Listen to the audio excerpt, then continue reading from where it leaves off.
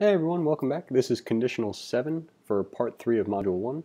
First question, are valid credentials? So given a name and a password, are valid credentials returns true if the name is longer than 3 characters and the password is at least 8 characters long. Otherwise it returns false. So the name is longer.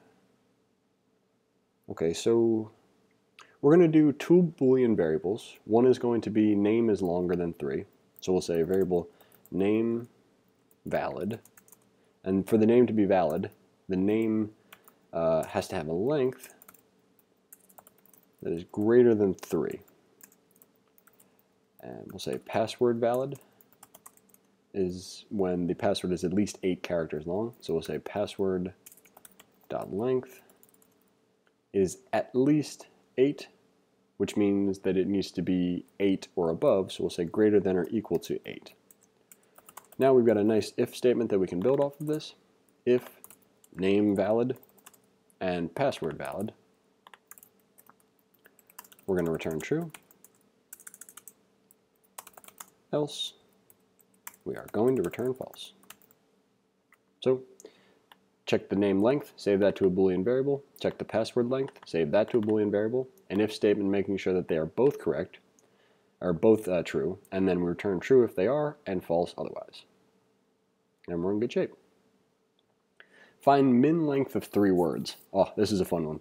So what a lot of people run into is how do I look at all 3 of them, and what do I like? How do I start this out? And so what I always do is I say variable.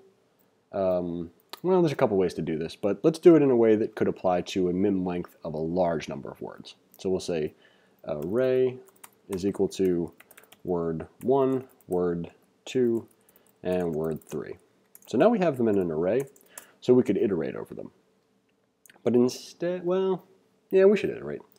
So let's say that variable min length is equal to, and a lot of people do a thing where they say they'll just start it at 0.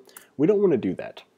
Theoretically, we could start it at infinity because we want the min length to be something that is unable to accidentally be interpreted as the minimum length. If we do 0, we're never going to find a length that's shorter than that. If we do infinity, we cannot fail to find a length that is shorter than infinity. But one way to kind of scoot around that, as it were, is just to set the min length equal to the length of the first word. Then we're going to iterate over the array, but instead of starting at 0, we're going to start at 1. So we'll say variable I is equal to 1, I is less than the length of the array, I is going to increment by 1 each time. And here's where we're going to do some checking. We need to say if the length of the current word is less than min length, reassign min length to be length of current word.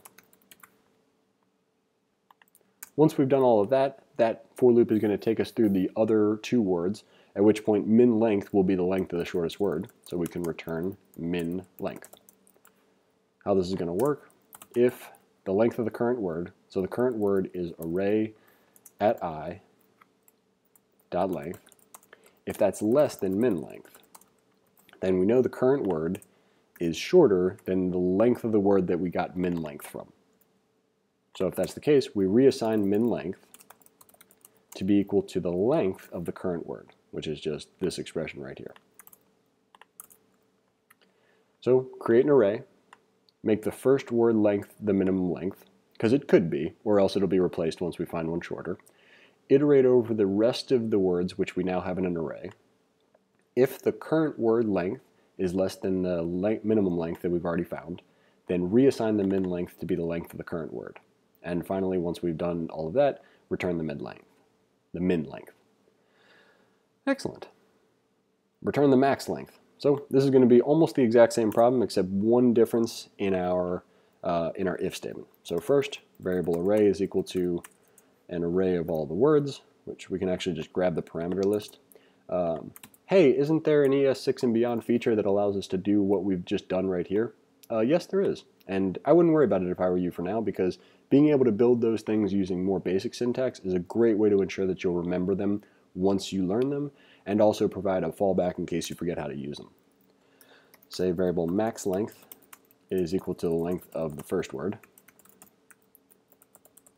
And the other thing that a lot of people will bring up is that why don't you just make the array these two? You could. Again, a lot of different ways to do all these. So I'm going to create a for loop. I is going to need to be less than the array length each time, I++. Our conditional here is going to be almost the exact same idea as what we just did, but different because it's the max length. So if the length of the current word, which is array at I, dot length, if that's greater than max length, then we want to assign max length to be equal to the length of the current word. Once the for loop is gone, it'll have max length will be containing the length of the maximum length word. Wow, that's a really awkward way to say that, but max length will have the answer that we want. So we would return max length. So two very similar problems. We approached them in the same way. There are a ton of different ways to do these problems. If the question is, hey, isn't there another way? Yes, there is another way to do this. There's like 50. But here's one way, so hopefully you enjoyed that. Thanks for watching this video, and we'll see you in the next one.